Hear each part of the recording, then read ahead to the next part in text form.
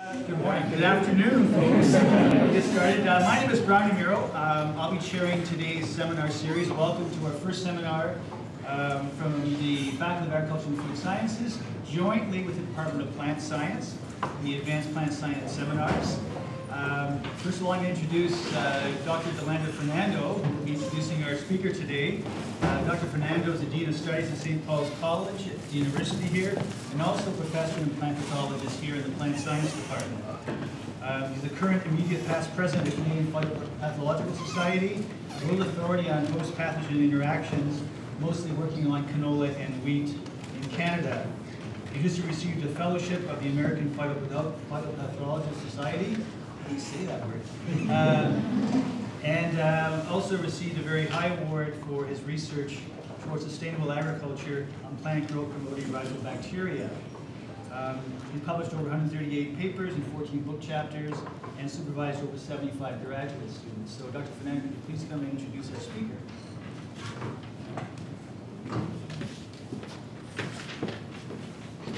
Good afternoon, everyone.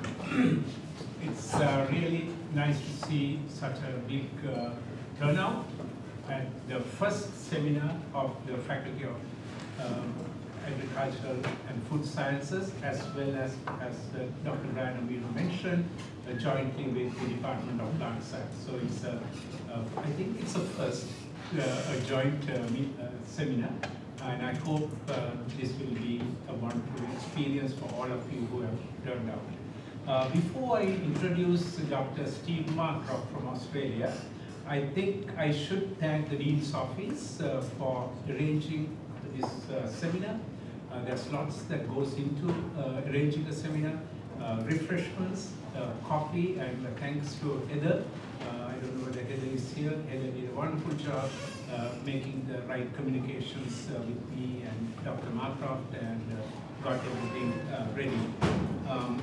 Thank you to the Department of Plant Science and the seminar committee for putting this series together. We have a wonderful committee. I don't know whether we are having everyone here. Callum Morrison, is Callum here? Callum is the new student rep from the graduate students rep on the committee. Yvonne Lawley. Yvonne is not here. Claudius Tassola is not here. Okay. Dr. Kenny Lee is here, and I'm the chair of the Department of Plant Science Seminar Committee. So it's a great honor to have all of you here. And again, a real thank you to the graduate students, not only for participating in this series, but also recommending speakers. I have seen the list. They are all eminent speakers that you have selected. I don't know whether when I was a graduate student, I could have done that. Maybe the present social media and the internet helps you to do that better than what I could have done. So thank you again for selecting people, and we will be bringing some of them as speakers to this seminar series. So now I have the great pleasure in introducing Dr. Steve Marcroft from Marcroft Grains Pathology. He is a blackleg canola researcher, and I've known him for now almost 10 years. And we have collaborated, worked together, and he brings a very interesting perspective. There comes Dr. Lawley and Callum. Okay, so I've already introduced them. So they all clapped for you when you were not here.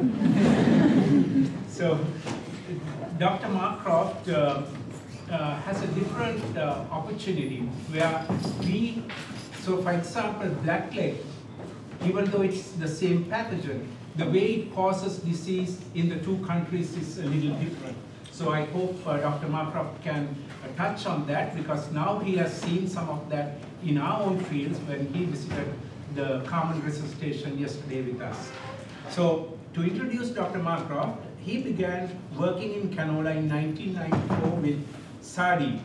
SARDI stands for? It's the South Australian Research Institute. Yeah, okay.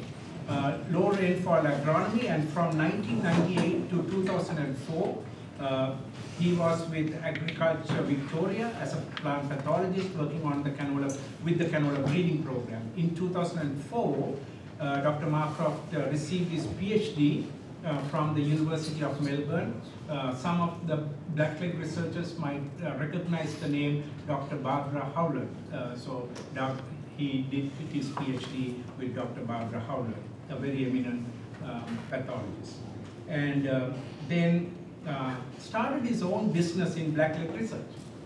That's another very big step forward, to have a research company, and that's the Marcroft Grains Pathology, which has expanded to include a team of 7 people, and I've met some of them, and they are excellent scientists, not particularly in one particular area. They might be biotechnologists, so it feeds into a very cohesive team approach that Dr. Marcroft takes to manage diseases.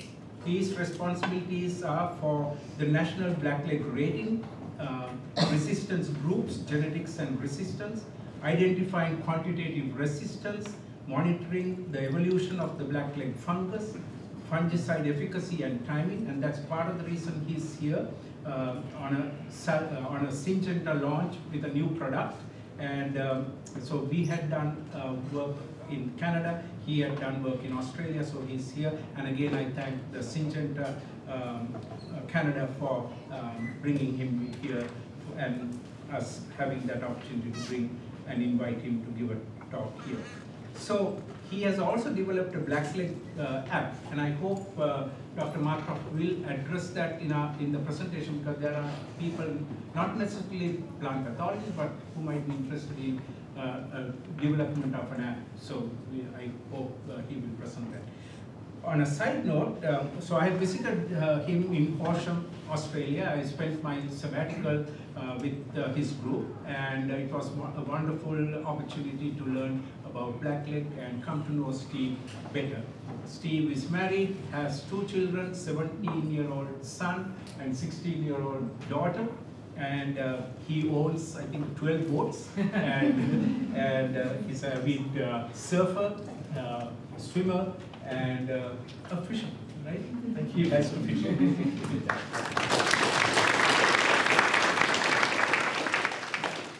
Okay, thanks for that. Firstly, I'd just like to start with acknowledging everything I'm going to talk today is a real team effort. Like I said, there's 7 of us here together. Really, I look after the sort of the industry side and the field work, and Angela Vanderwell looks after the genetics in the project. And she's actually employed by the University of Melbourne, but she's in the same site that I am in Horsham.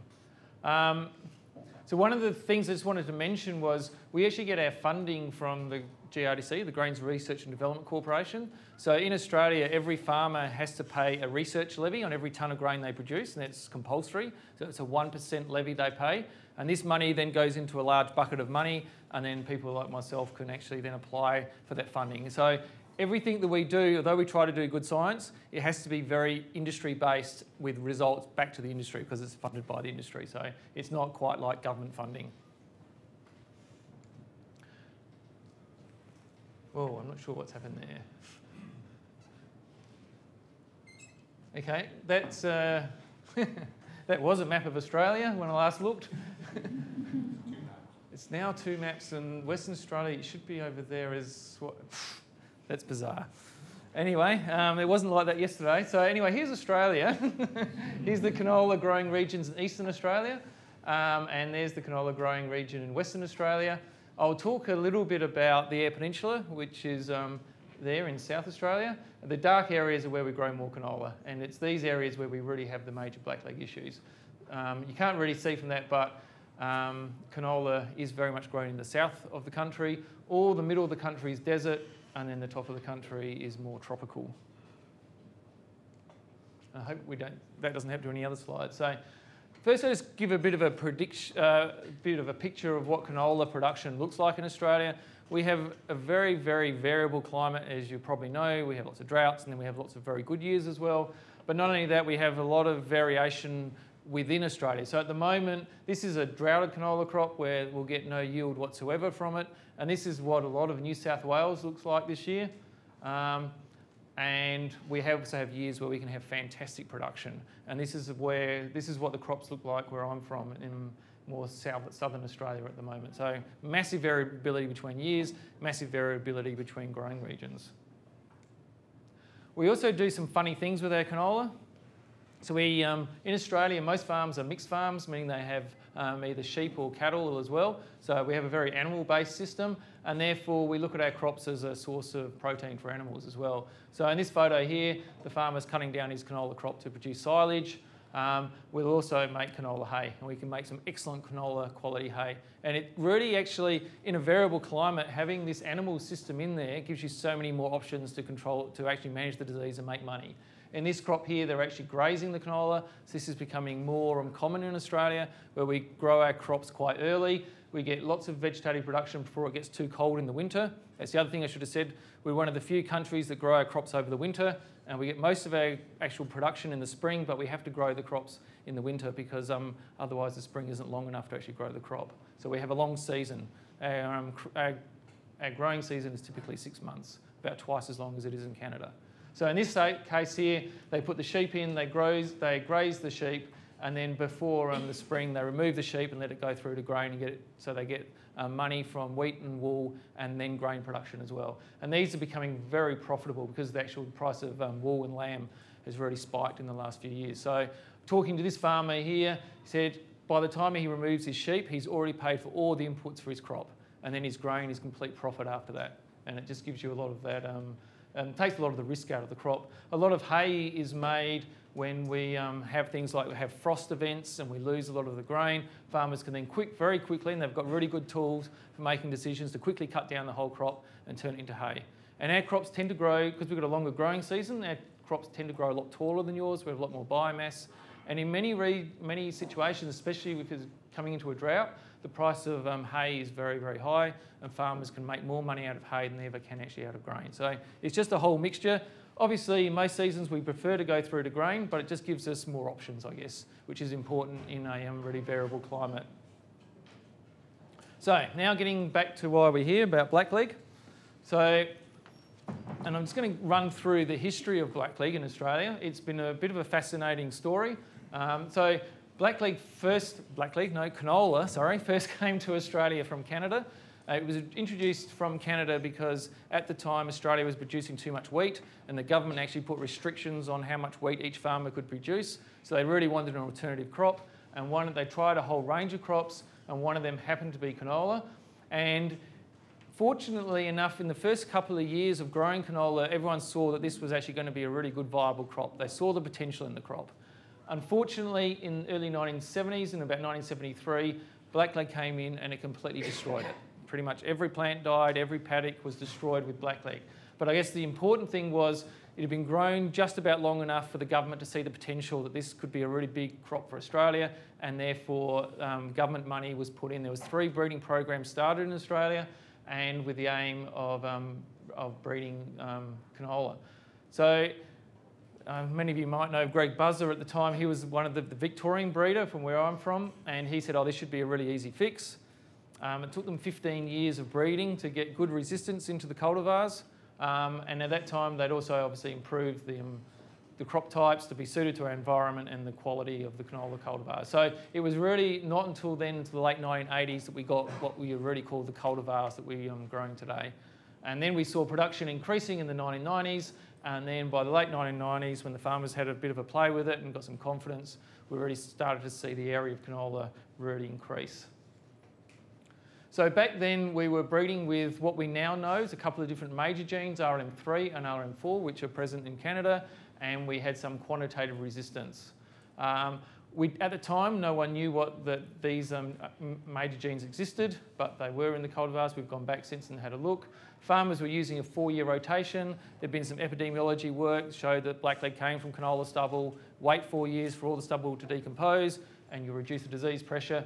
And we also did, even back then, have a fungicide, one which we applied to the fertiliser called flutriafol, but it really wasn't used because it was too expensive at the time. So it was with that the canola industry started to grow.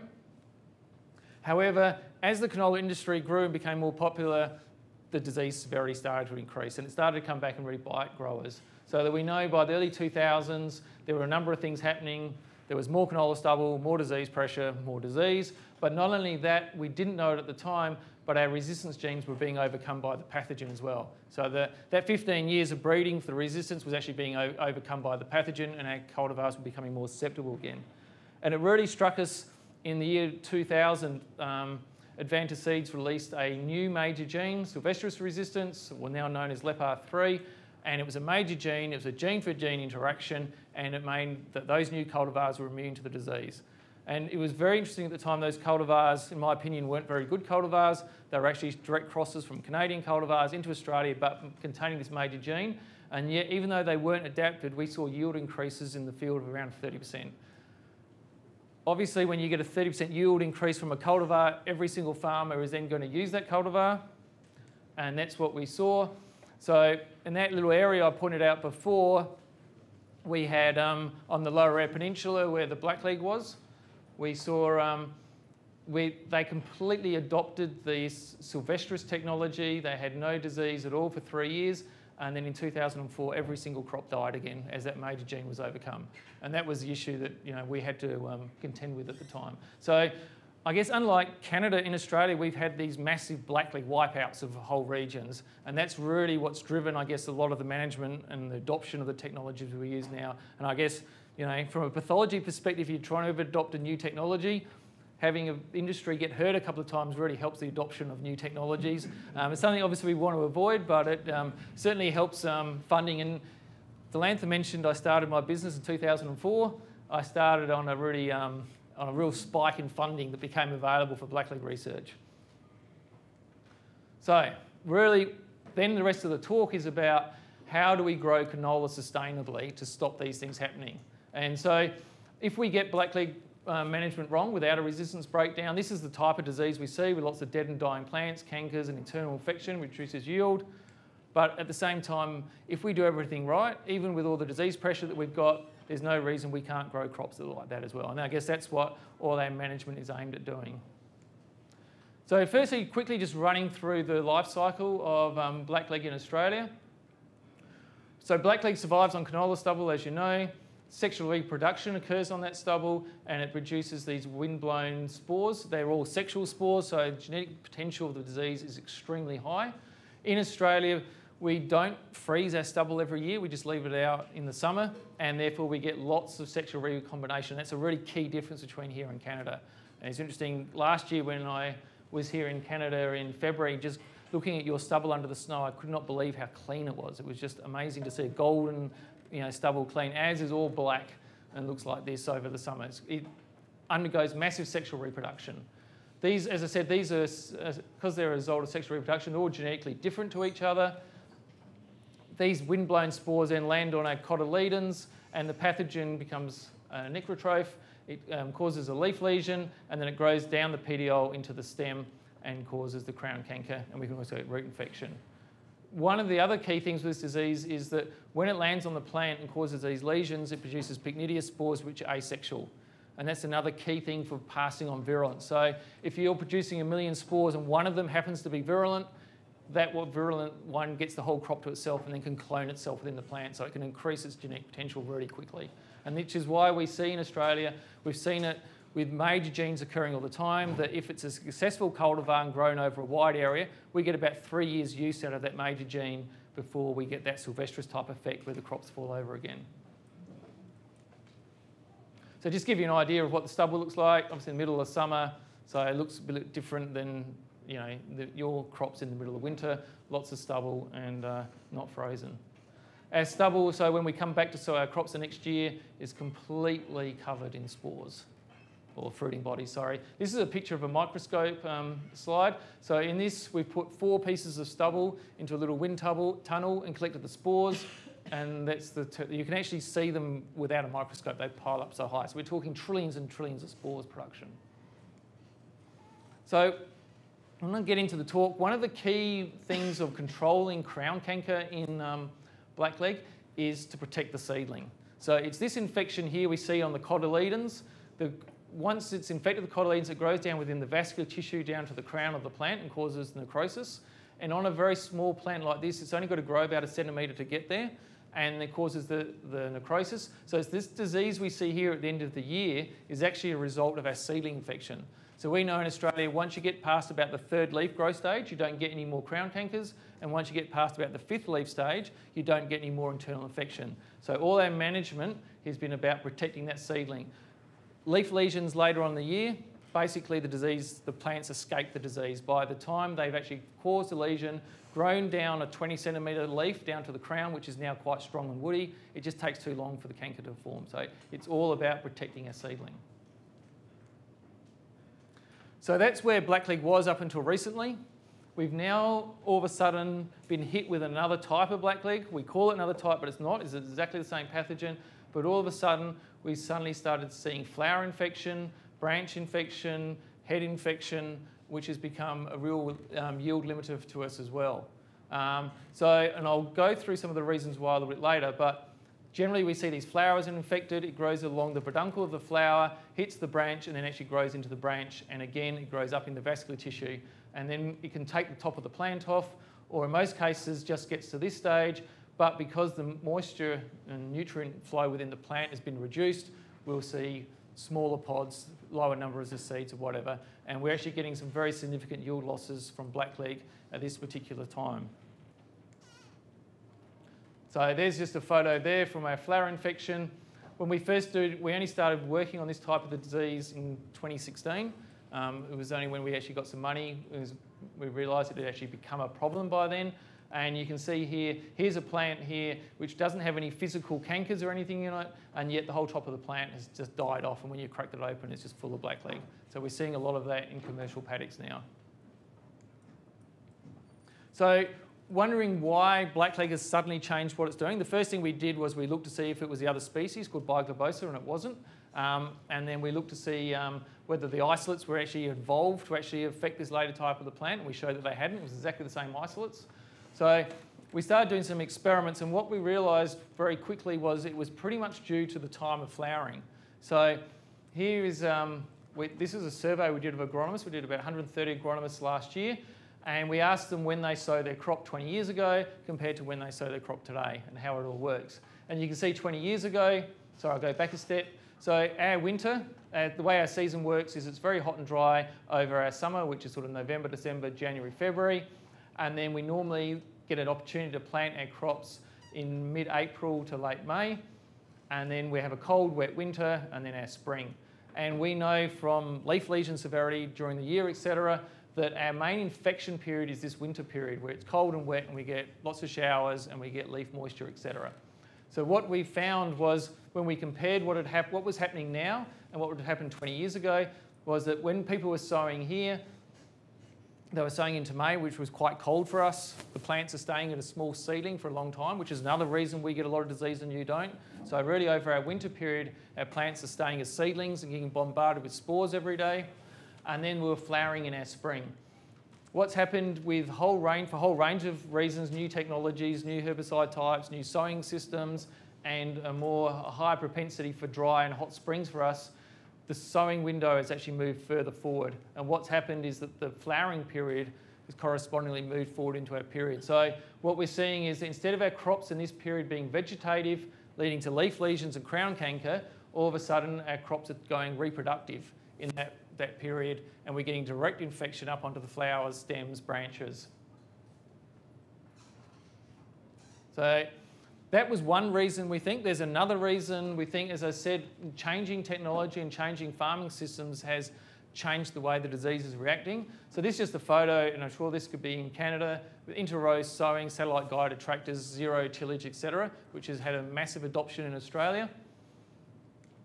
But one of the consequences is of stubble. If you're dealing with a stubble-borne pest and you're conserving stubble, obviously it's going to change the way the disease works. This photo here is a photo of a barley crop, and you can see here there's the canola stubble from the previous year, still completely intact and sitting there, and there's our susceptible canola crop, right next door. And what you'll look at, if you see here, here's our vertical piece of stubble, and it's got no pseudothecia on it. Here's a piece of stubble that's lying down on the soil surface, and it's completely, I hope you can see that there with that photo, but it's completely loaded with pseudothecia, the fruiting bodies. And when I put them right next door, you can see the difference.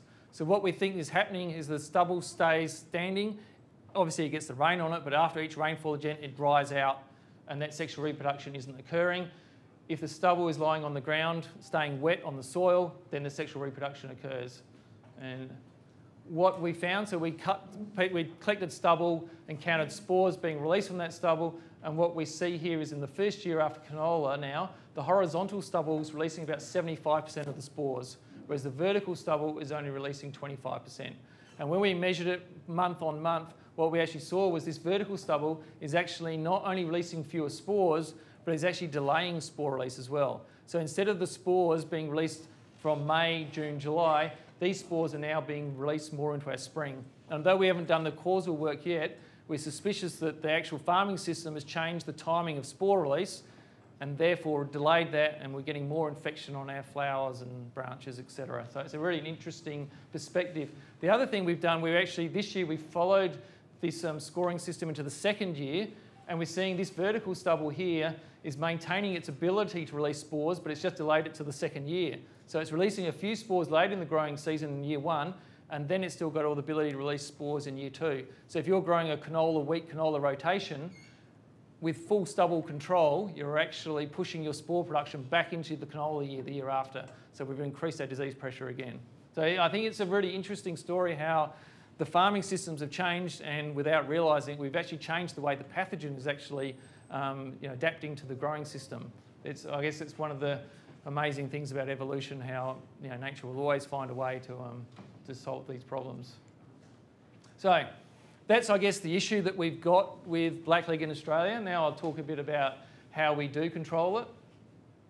So we always tend to accept some yield loss, but really with our management plans, we want to stop these wipeouts. So we have 4 things. We have resistance breeding, which you're all very familiar with. We have resistance management. We still put some emphasis on cultural practices, although this is a really interesting one because most of the cultural practices are about reducing the canola production in that field, and as canola becomes very profitable, this is the one that gets cut out by the industry. And in more recent times, we have a much, much greater reliance on fungicide.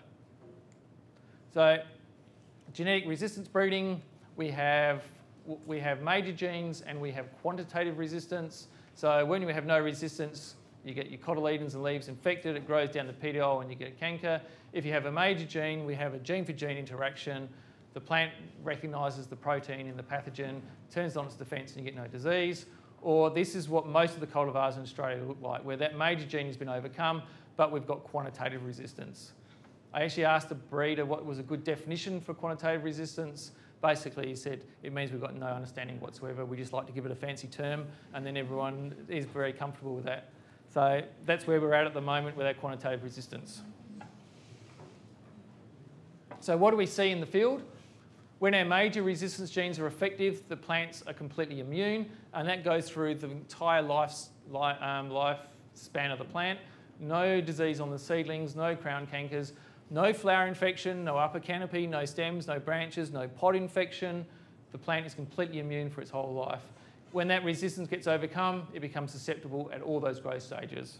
And as I said, we tend to get about 3 years use out of a new major gene or a new major gene combination. So a lot of the seed companies now will recombine major genes and recreate resistance. So if gene 1's been overcome and gene 2's been overcome, they can put them back together in the same plant, and then the pathogen hasn't seen that combination before and it becomes resistant again. So as I said before, we're going through what happened with this first one where the major gene broke down. So it was resistant for 3 years, became susceptible. One of the things here is with this major gene resistance, it doesn't matter what the disease pressure is, it's immune under all circumstances. We can grow canola on canola in high rainfall zones, and these major genes are still completely effective. Whereas with our quantitative resistance, as I said, we don't understand anything about the resistance, but we do have a lot of information about the phenotypes we see as a result of it. So here's our disease ratings here, and this will be typically what we see with those different disease ratings basing on the different quantitative resistance. And the theory is that basically this one might have more resistance genes than that one, and that one will have some sort of additive effect. The thing with quantitative resistance though is it's only been selected for and is effective at the crown of the plant. So we can have plants which have got excellent quantitative resistance, don't get crown cankers, but they are completely susceptible to the flower stems, branches and pods. And that's been a real issue for our industry. So with quantitative resistance too, we don't see that it's stable. So plants with different quantitative resistance will react quite differently under different disease pressures. So you can take a moderately resistant cultivar, under moderate disease pressure, it's extremely effective, but when you put it up against really high disease pressure, for us, which would be wheat, canola, wheat, next to canola stubble from the previous year, then you start to see disease. And this is actually really key management to how we use our fungicides. So a farmer in a high rainfall zone here will use a fungicide on that one, maybe not on that one. In a lower rainfall, they would use it on that one, etc. So it's really understanding what your disease pressure is, what your blackleg rating is when you're making your fungicide decisions. We also have erosion of quantitative resistance. There's been a lot of theory that quantitative resistance is effective against all isolates equally and is extremely stable. Unfortunately, that's not the case for us. We see our quantitative resistance being eroded. So it doesn't completely collapse like the major genes do, but it does get eroded over time. So we've got some examples here. These are different canola cultivars. This is the resistance group. So these three all contain RLM1, and this one contains RLM3. And this is the year it was released as a cultivar. So you can see here this particular cultivar, Group A cultivar, and then these are all released by the same seed company. And you can see its blackleg rating. So it's an MR, MR, MR, MR, and then in the 5th year, the blackleg starts to overcome that quantitative resistance as well. And it's slipped a level to an MRMS, and the year after it slipped again to an MS. This cultivar here was released a couple of years later, but it's actually followed the identical pattern. So we don't know anything about the genetics, but we might assume that they've got the same quantitative resistance. This cultivar here, in 2015, when it was released, they all looked identical, but this one has now followed a different pattern again. So that's the type of knowledge, I guess, we can generate about our quantitative resistance. And this cultivar here has been around forever and has never slipped at all. So just an example of what a farmer would see. These two cultivars looked identical. They had the same quantitative resistance. A couple of years later, one's completely slipped and one still stayed up. So it's very important that the farmers therefore understand what is the major gene in my cultivar, but also understand what is the quantitative resistance in my cultivar as well. So how do we do that? Every year in Australia we grow blackleg nurseries, the same as you do in Canada. We don't go to the effort of cutting all our plants open. We just let them die and then count how many survive. It's a much easier system for us. So there's a resistant cultivar, and there's one that's obviously not quite so resistant. The thing with this data is we don't know whether it's a major gene that's achieving that or the quantitative resistance, and the farmer to some degrees doesn't care. They just want to know if it's going to look like that at the end of the year or it's going to look like this at the end of the year. So that's I guess our resistance breeding. How do we manage our resistance? As I said here, how do we stop this occurring? The interesting thing was this was all based from observations in the field on the Eyre Peninsula. So we had field trials over there with different cultivars and different resistance genes, even though we didn't know what they were at the time. But what we saw here, as I mentioned, our RLM3 and RLM4 cultivars prior to Sylvestris were getting a lot of disease. So this is what they looked like in the early 2000s. And then the Sylvestris resistance was introduced, so which is why all the farmers started growing this and avoided this. The interesting thing was on the Eyre Peninsula, when that broke down in 2003, it completely collapsed, every crop died. But what we saw in the actual variety trials was that these cultivars here, which were getting a lot of disease, suddenly looked a lot more resistant. When we followed these trials through for a couple of years, the farmers then started growing these again, and all of a sudden the disease turned up again, and these cultivars, which were completely dropped, after a couple of years started coming alive again. So what we saw happening in the field without actually doing any science at all was that the cultivars we were growing were skewing blackleg populations towards those cultivars which would kill them. So rather than going from this to this to this, we said, well, why don't we have an industry that does that, that and that? And that was, I guess, the whole idea of working out what the resistance genes are in our cultivars and how we could rotate them and give that knowledge to industry. So the first thing we looked at was for a whole range of cultivars was area under production, and we straight away saw that the actual disease in our cultivars matched the area of production for those cultivars. We then did a little bit of work where we looked at trying to emulate what we'd seen in the field in the glasshouse, And you can see here we've got an RLM1 cultivar, which we've inoculated with RLM1 stubble, and we've killed the cultivar. In exactly the same screen, we switched stubbles from different cultivars, so we've still grown our RLM1 cultivar, but now inoculated it with an RM4 cultivar, and the plants were totally alive. And in this situation here, we've reversed it and got exactly the reverse situation. So I guess that gave us the confidence that this would be a good idea. We just had to work out a way that we could actually give the industry all the information they needed to actually apply it on a commercial level. We also, at this stage, I've got the Melbourne Uni people involved with Angela and Barbara, and they confirmed all what we were seeing with their avirulence gene monitoring the actual pathogen as well, which gave us a lot more confidence that what we were seeing was real. So as I said, the first thing we had to do was work out what were the major genes in our cultivars. So that took a number of years. But basically, by using a differential set of isolates which can attack one resistance gene and not another resistance gene, we managed to work out what were the major genes were in our cultivar. So we worked at the time a lot with the French to get this system going, and then developed our own isolates. And now we classify every cultivar into a different group depending on what its major gene complement is. So if it's a single letter, it means it's got one major gene. We have a lot of cultivars now which get up to 4 different groups, so that means they've got 4 different genes combined. Unfortunately, in our system, we've never put 2 or more undefeated genes together at once. We always have a gene that's defeated, and then we add another one to it to make it resistant. Again, that gets defeated, then we put a third one in. And I think maybe next year we'll have a first cultivar with 5 major genes in it. Since then, there's been 2 of these genes which have been cloned, LEPR3 and RLM2, and fortunately for us, we've got 100% correlation with our differential system, so that's been very nice. So we now routinely screen all canola cultivars in Australia. The seed companies give us their seed 2 years pre-release, and we will screen them. They go into our disease nurseries, and we screen them for the major genes. So for instance, and this chart comes out to the growers every year, so they get a cultivar. So for instance, where's a good one? They've got an MR here, so it gets an MR blackleg rating from our disease nurseries where we grow canola and canola and look at the survival. We also, if the seed company wants to, they can put that entry in with a fungicide. And with these, we've got new fungicides coming the next couple of years, so there'll actually be a few extra rows.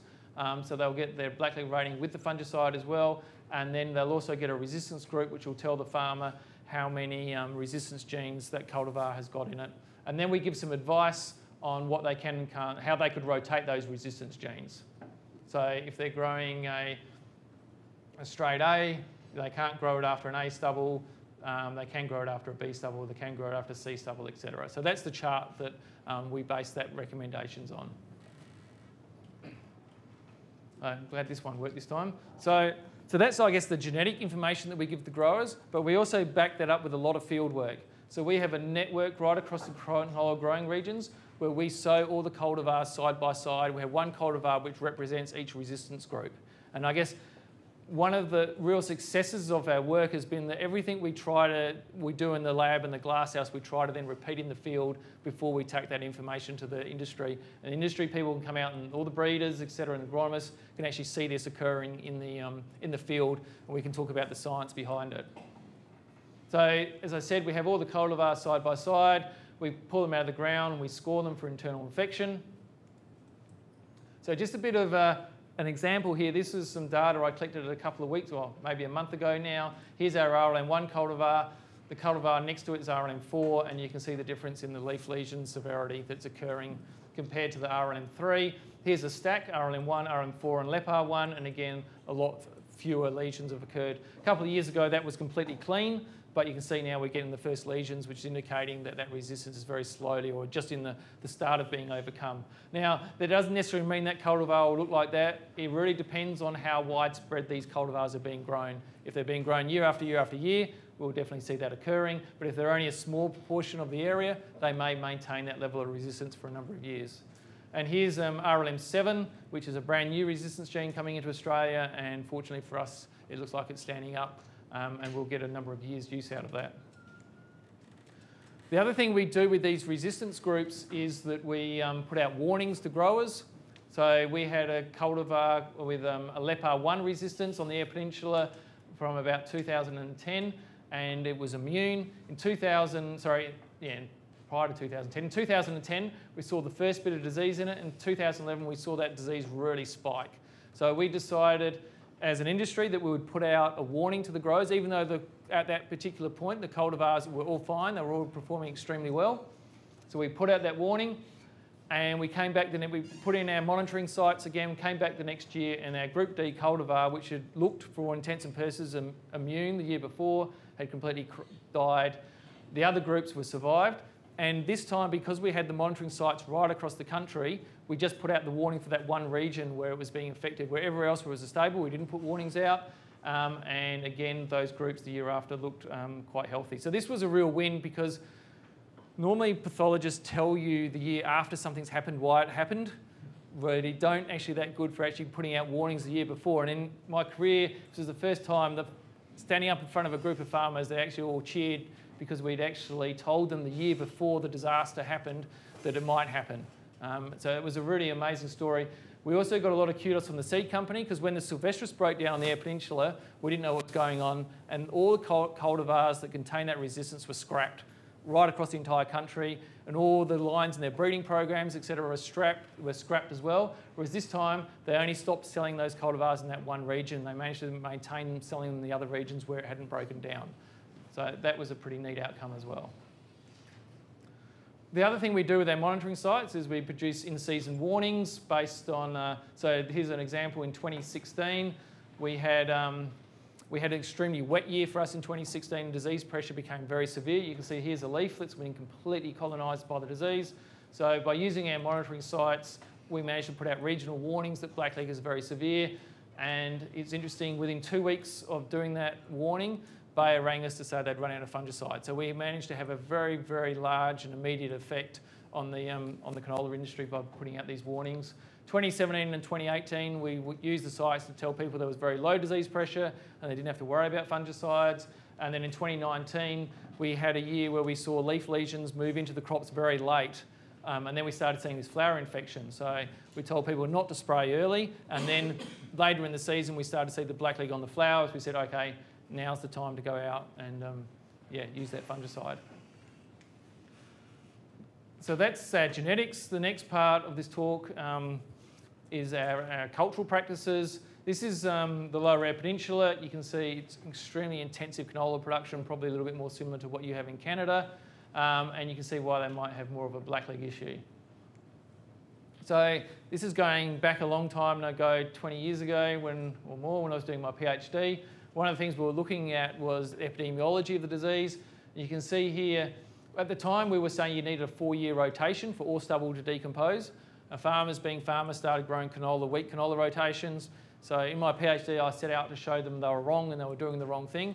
And what we found straight away was that the canola, wheat canola rotations had exactly the same amount of disease as the 1 in 4-year rotations. So we investigated this a bit further and started measuring spore release. So this was spores that I could count per rainfall event per hectare.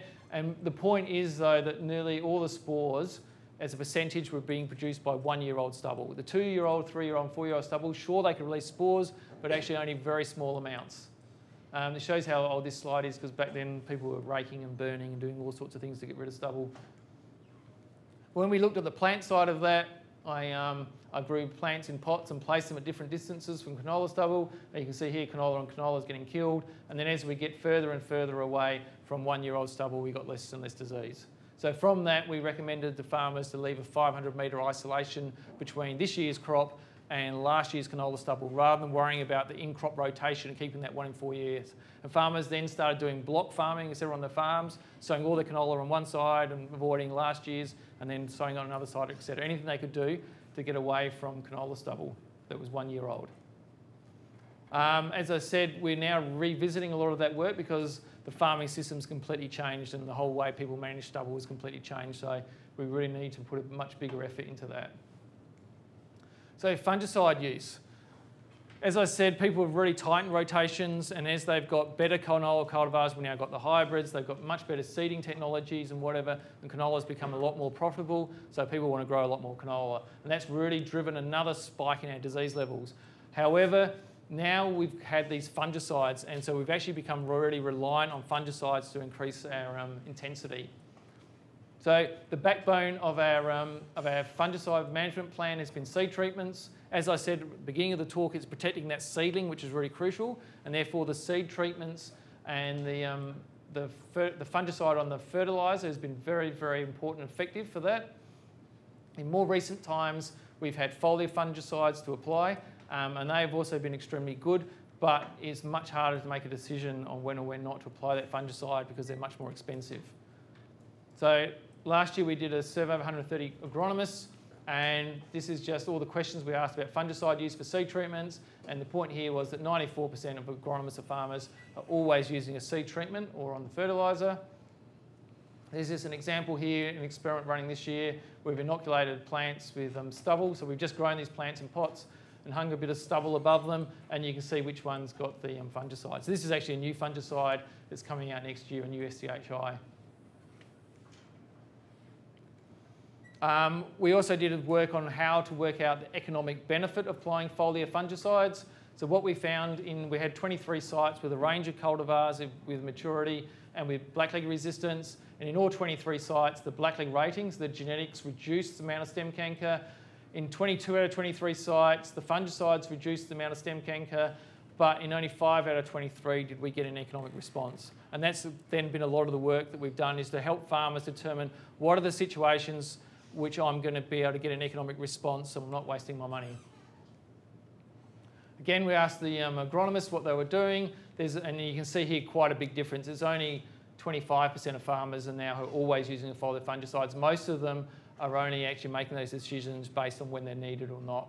But really interesting for me was, as I said, in 2016 we first started doing this work on this upper canopy or flower and pod infection, and already within 2 years farmers were becoming very confident about spraying that. And after 2019, this is based on 2018 data, after 2019, I actually think this would be up around 90% of farmers who are very happy to go and put a foliar fungicide on late to control upper canopy. So at the moment, we're now recommending putting a foliar fungicide on at 30% bloom, and don't worry too much about this. These are different sites, and this is all the blackleg data we collected. But the really interesting thing here is the yield responses. In 2 sites, we got around 20% yield return from putting a fungicide on. Another 2 where we got there was a hail event and the pods were damaged, and then for blackleg got into the pods, we're getting a 40% return. And it's interestingly, the reason this has been adopted so quickly has been we haven't had a lot of data, so the farmers have gone out and tried it themselves, and they all have yield monitors on their headers now, so they can leave unsprayed strips in their paddocks. And within the first year, there's a few farmers who did that and said, oh, we got an extra half a tonne by putting a late foliar fungicide on. And since then, the uptake has been incredible. So it's actually really, we, I guess, came up with initial information, and the farmers have then taken that information and really, really run with it. The 30% bloom timing was very fortunate for us. We infected plants from cotyledon right the way through to potting to actually work out the best timings, and if we could control it with our fungicides. And 30% bloom came out about the best, which was very fortuitous because that's also the timing that's registered for sclerotinia, and they're the same fungicide. So we had no fungicide registration at this time, but it meant that farmers could put a fungicide on to control sclerotinia and also control this blackleg spray. So that was very fortuitous. The other thing with this 30% bloom stage is in Australia we've done a lot of work on phenology, or CSIRO has, and they found that the timing that plants are most vulnerable to stress and yield loss is actually at that early flowering as well. So it's sort of no surprise that we get these responses. And the other point, the reason we get these massive yield responses, I think, is because at an upper canopy stage, if you don't have an effective major gene, the plants are completely susceptible. So it's like spraying a susceptible crop, which is very different when we're trying to control the crown canker, where we do have good genetic resistance. So the extension information we put out each year, we have a fact sheet which contains all the cultural practices, the rotation practices, it contains all the canola cultivars and all their resistance groups, and we update that every year. So that's used by the agronomists. And as Lantha said, in more recent times, we've developed a blackleg app. So in this situation, we put down everything we think which will change the amount of disease the farmers have got, and they fill that out themselves with their agronomists. So they put in their potential yield or their target yield at the beginning of the year, they put in their sowing rates, they put in their grain price, the cost of production, and then that works out their economic return. And then we start putting in the blackleg data, how much canola is in the district. We put some information in about spore maturity, distance to 1-year-old stubble, distance to 2-year-old stubble. There's a category for if the stubble's standing or not. and then we put in the cultivar, and then the app already knows what its blackleg rating is and what its resistance group is, and then they put in their fungicide option. So in this case, the farmers put in an MS cultivar. He's got a 2-tonne yield target, and the app's telling them they're going to get 1.6 tonnes. So it's predicting a 20% yield loss to blackleg. The farmer then can play around with these things and to change it. So in this instance, the farmer may say, well, I don't want to get a 20% yield loss, so I'll switch to an R-rated cultivar, and now the app's suggesting then they're getting no yield loss at all. Conversely, the farmer might say, well, Benito is a farmer retained seed, I don't want to buy new seed, so I'm just going to protect my crop with fungicides, and by filling in the fungicide options, the app is predicting they're getting a 5% yield loss. Or they might want to say, well, I don't want to spend any money on this crop at all, so I'll just protect it with cultural practices by avoiding canola, stubble, etc., and the app's now predicting they're getting 10% yield loss. So the thing with this is we're trying to create a one-stop shop that has all knowledge, and we don't keep putting out new fact sheets and new information. We just keep updating the app. And the farmers and agronomists go to the app each year, and it's got all the latest cultivars, all the latest. So for instance, next year I hope we'll have all the upper canopy infection recommendations in here as well. And then by next year we'll have the new chemistry I was talking about, the new seed treatment, etc. So the idea is the farmers will know that this is the one place they have to go to, and that contains all the information. And it makes it so much easier for us when we're doing extension too. We don't have to keep coming out with a new management plan or a new pamphlet or a new field day. We just keep updating this app with all the information in it. So the last part of the talk is, a couple of minutes left, is fungicide resistance. So we've become interested in fungicide resistance as we've become more reliant on it. And we also became interested in it when the foliar fungicides first came out, because we thought we were maybe putting the pathogen through a bottleneck. So really up until now, we've had the DMI fungicides. We've had 3 fungicides which we use on the seed, on the fertiliser, and as a foliar, and they're all different DMIs. But coming in as of next year, we've got these new seed treatments. We've got an SDHI, and we've got a strobilurin coming in too. So we wanted to get some baseline data for these chemistries and see what was happening to our older chemistries. And the way we've done this is we grow our canola seedlings in punnets, and we treat each punnet with a different fungicide.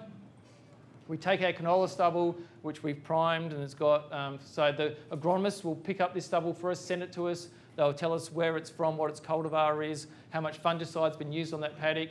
We suspend the stubble above the, you see the plants underneath inside a plastic tub. We wet the stubble, seal up, and then see how much the infection occurs. You can see here these are all individual paddocks that we've screened against all those different fungicides. And this is the data we tend to produce. So here's our untreated. You can see a lot of the cotyledons have been colonised and are dying. Here's our flutriafol, which is the fungicide we put on the fertiliser, which has been used for about 20 years.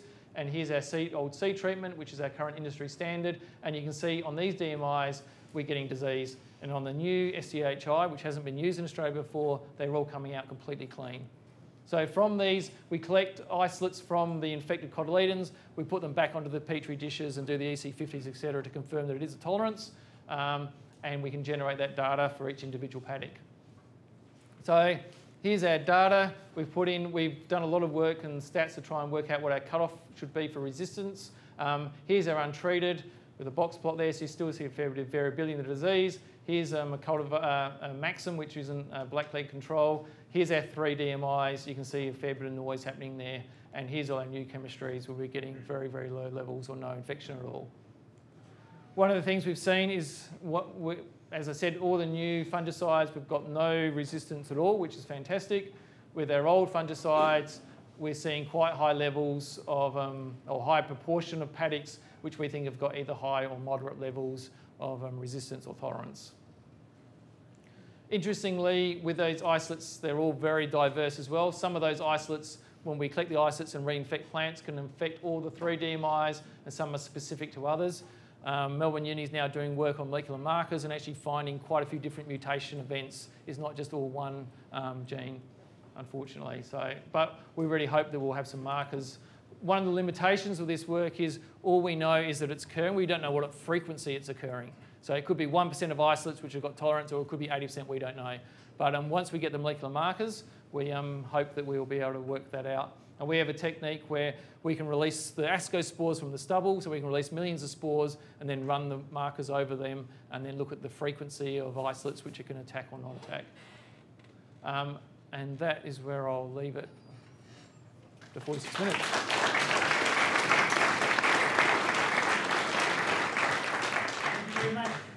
5 minutes for questions. Plant science grad students, you have to ask a question to get a grade in this course. But questions? All this Manitoba folks are going to ask questions. Go ahead.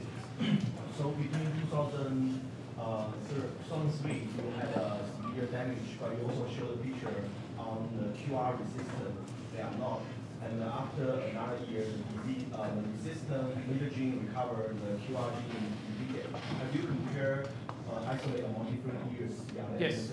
Yep, we have an isolate collection of about 6,000 isolates now, so we collect isolates on different resistance groups every single year, and you can run your avirulence markers across them and look at how the frequency's changed. So I haven't really touched on that. A lot of that work was done by Angela, so she's done some really extensive experiments looking at how the frequencies change under different rotations.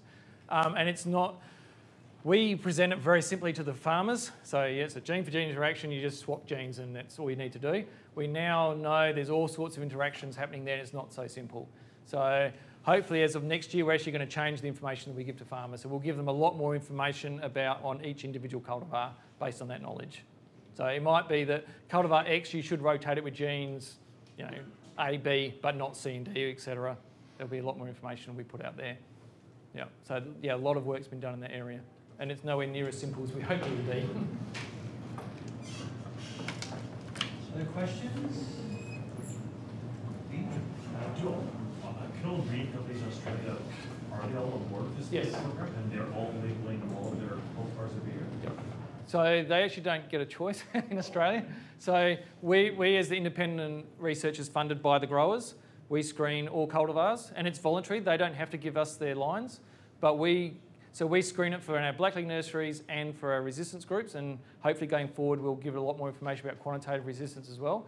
So the seed companies don't have to provide a seed, but every single seed company does, and they give it to us 2 years pre-release.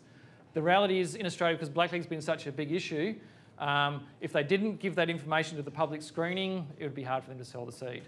Also in Australia, it's really the farmers are getting their information from the agronomists, and the agronomists are getting their information from us. They're not so directly related with the seed companies.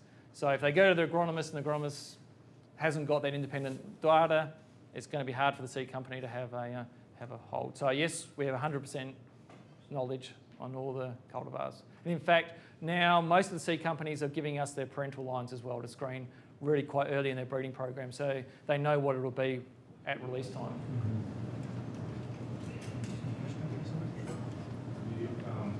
Speaking about the crown canker and the effectiveness of quantitative resistance, do you think that it has to do with tissue-specific gene expression, or is it to do with spore load at the point of flower? Yeah, so you're talking about the crown canker for quantitative resistance? Yeah, you said that's really where the quantitative resistance is effective. Yeah, so we only see it being expressed at the crown. The rest of the plant is completely unprotected. But we still think it is isolate specific, which is why we see the erosional resistance. And in fact, when we have infected plants with different isolates, we can actually see a range of reactions at the crown, not just at the cotyledon as well. So it's something that's poorly understood, and we're at the moment trying to do some methodology experiments to try and develop some high throughput screening methods, but we're not having a great deal of success, unfortunately. It's very easy to screen in the field, but you just don't know what you're looking at, unfortunately. All you do see is, yeah, it's resistant or not resistant or moderate resistant. So we've had trouble getting some recent sales into China because of concerns of our isolates. Yeah. Right? You have the same ones and you have trouble getting into China? Yes. So we were banned from... Is this a question? Do you hear back the questions about getting our... about imports into China with blackleg. So yeah, Australia was suspended from China for a while as well. And we had a number of meetings with the Chinese, and just the same as in Canada, they wanted us to reduce their risk. So we did a reasonable amount of research to try to reduce the risk for their seed production. Yeah, but now we export canola back into China under a research license, but it's research licenses enable us to export X million tonnes. But we have to be shown to be reducing their risk. Last question. In the development of the app, who's all involved in it? Is it pathologists and mathematicians? Yes. So The project, the developed app, actually went to the mathematicians and the app developers, and then they brought us in to give them all the knowledge about all the things and how they all interact. So we developed a very simple app at that stage, and then we actually went out to the agronomists, and the agronomists then really designed the user face for it. So for instance, I had this grand plan that you would be able to just type in your postcode, and then the app would know your region and your disease severity and your potential yield and whatever.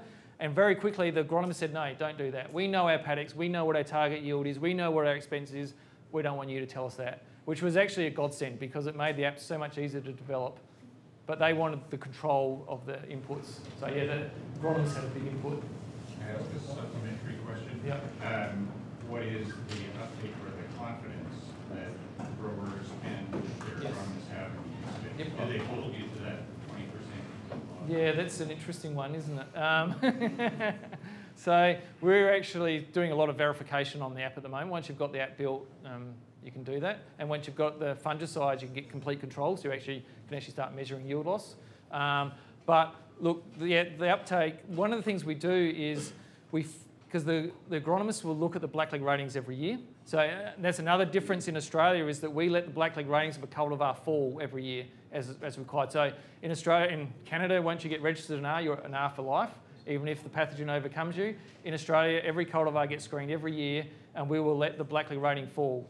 So therefore, we tell the agronomists, last year's blackleg rating means nothing. You have to get this year's blackleg rating, you have to get it every year. The only place you can get it is in the app or the management guide. So you have to go to those technologies to actually get your blackleg rating. But in saying that, no, we get fantastic feedback from the agronomists. They don't say they don't use it every year, but they'll go through it each year, look at it and see what things are happening, and then once they're comfortable with it, they'll talk to their clients, etc. So yeah, it's had an excellent uptake. And like I said, from my perspective, it's fantastic because we can just keep feeding new knowledge into the same system, and it's just always there. It's always updating on their phones. Dr. Marcroft, thank you very much. It was Chokin from the faculty and the department. Great seminar. I learned a lot. Thank you very much. Thank you.